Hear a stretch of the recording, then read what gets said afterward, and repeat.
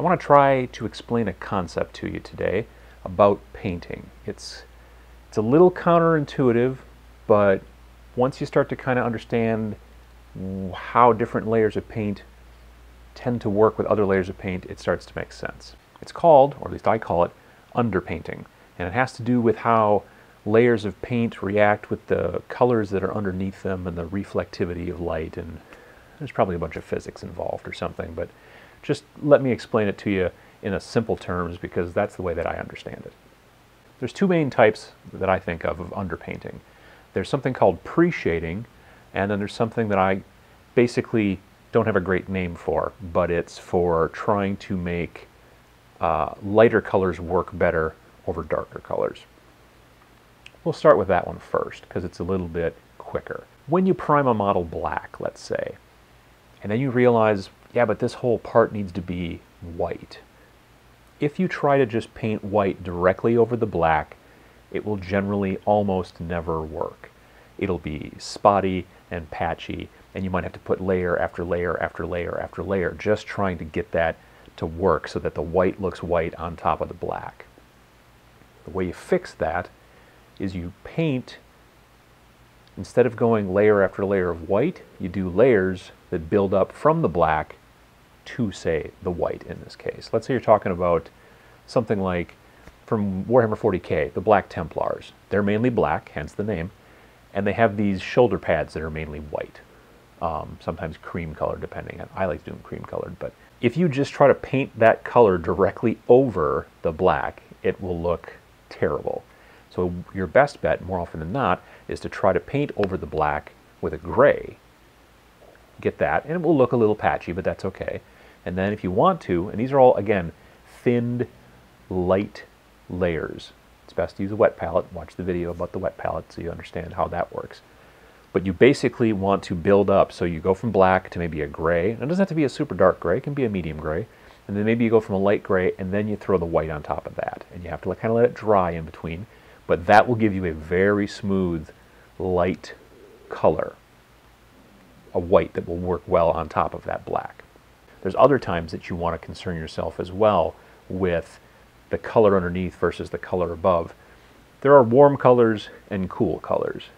I went to art school, so I've got that whole nerd thing down as far as how colors work like that. But just to break it down for you, warm colors, your reds, your oranges, your yellows, they are warm like fire, okay? Whereas cool colors like your blues, your greens, your purples, they are like ice or water, that kind of stuff. So those kind of things, that's the difference between warm colors and cool colors. Now, if you want to paint something gold, gold is kind of a warm color. It's a metallic, but it's a warm color. If you paint gold directly over black, which, depending on the black, can be kind of a cooler color, it's going to look kind of weird. If you have a blue model and you want to paint like gold shoulder pads on them, which I've been doing just recently with Captain for my new Space Marines army, if you just paint gold over blue, it will make your gold, which is a warm color, look bluish, which is not what you're looking for. How do you fix that? Again, underpainting. What you do is what I do, is throw down a chocolate brown color and coat the area with that. Then I like to paint a dark gold color, and then I like to put in like a sepia wash, and then I like to go in and do a little bit of highlight with a light gold color. And that's it. It's pretty quick. If you're doing a bunch of guys, it's real quick because you can just work in that whole kind of assembly line situation. And that will make your golds look much warmer and make them pop more than trying to paint them over black, or God forbid in the case of my current Space Marines, blue. Now silver is kind of a cool color, so it can be over a lighter color or a cool color like blue, and then it'll be a real cool blue. Even in that situation, I might throw down gray or something like that and then throw down silver. The other upside to having a dark, let's say chocolate kind of color underneath gold, is because in any spots that you missed in the detail will kind of like have like a shadow underneath, and it'll be a warm shadow instead of a cool shadow. So it'll look right. If you're doing something like a power sword, which is also something I'm doing right now. All of these things are something that I've been thinking about recently because I've been actually having to do them as I've been painting over there in the paint station. So that's why I kind of came up with this video. If you wanted to do a power sword, which is a very light color generally, at least the way I paint it, I'm priming in black almost always, specifically with Space Marines. If, for example, I was going to paint, let's say, I don't know, like a elfin princess, then I would definitely probably start with white and then be able to get the nice skin tones based off of that. Trying to put really nice, light, pale skin tones on top of black, it's really an exercise in futility. Don't bother. So what color goes underneath, and even what primer goes underneath, really kind of depends on what your ending color is going to hopefully look like. So you have to think ahead. But with the power sword, getting back to that, guys primed black. So the first thing I did is I painted some gray on the power sword to kind of get that variation, get it up from the black. And then I went through and I painted the light blue color that I wanted. And I had to do a couple of coats of that, because once I get that light blue color, I'm going to go back with my airbrush and put in some white highlights and stuff like that, make it look great. But covering the black directly to light blue, that sky blue, wouldn't work. It would look kludgy. You'd have to put so many layers over it and it would look like garbage. The other kind of underpainting, and some of you who've watched some of my other blogs have probably seen this kind of underpainting before, is known as pre-shading. Pre-shading is when you take a model, you prime it, usually black, and then you take something like a spray can or an airbrush, whatever you're kind of using. I usually use airbrush these days because I like to be able to control things a bit better. But you take that model and you spray it from above with a white or a very, very light gray. So you've got it black, you've primed it black, now you're spraying it from above. Not directly above, usually kind of at about a 30 to a 45 degree angle, and you get all the way around the model.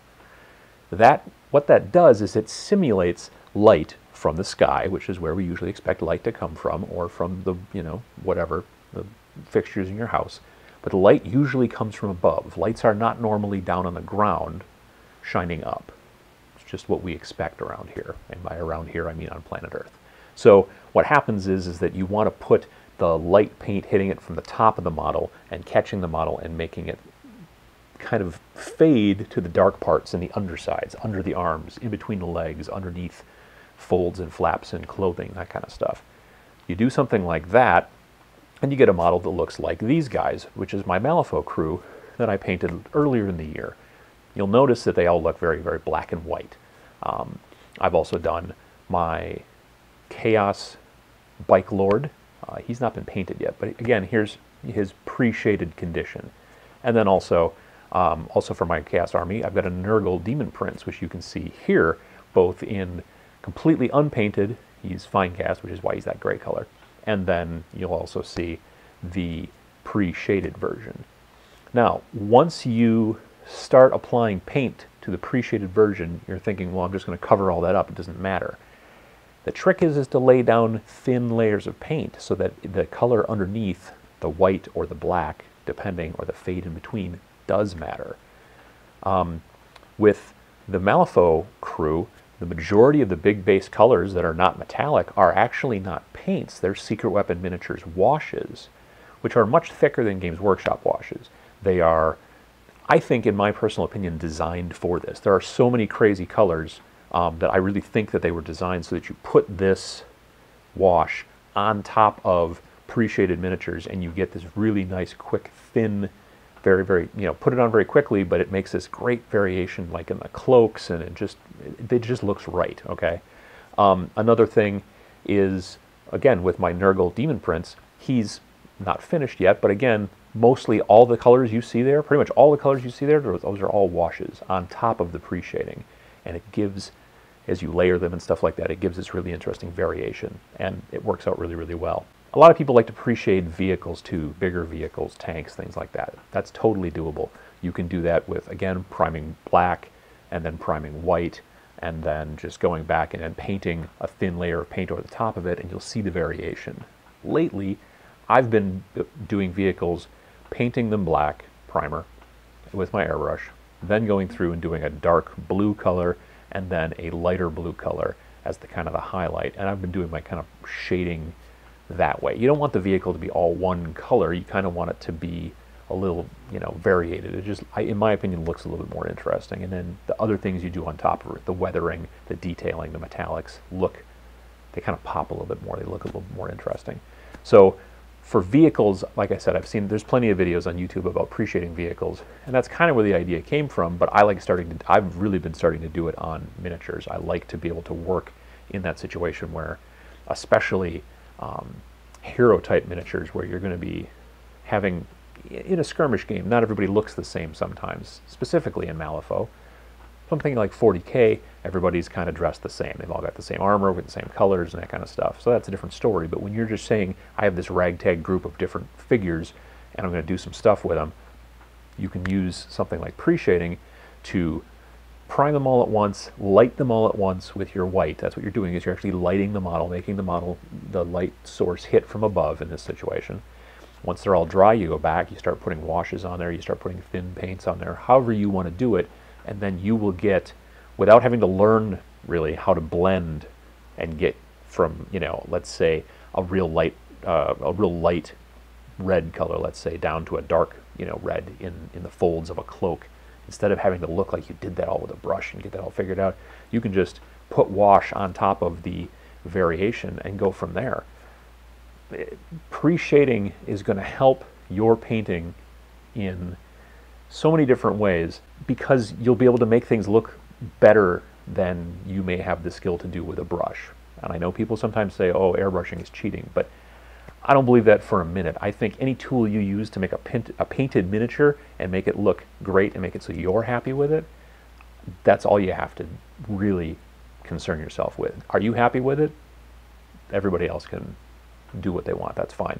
If you're going to use an airbrush, but still make it look really great and faded, and you know, the blending and all that stuff, who cares how you did it? So in closing, think about the layers of paint under the final layer of paint that people will see when they look at your model.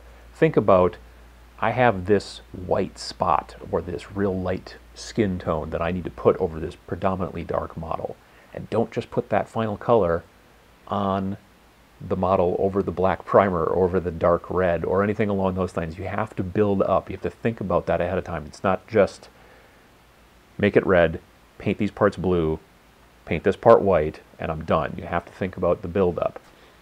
And if you want to get into pre-shading, think about where the light's coming from, the white paint that you're spraying from above. If you can get black primer and white primer, I mean, you can do that even with rattle cans outside.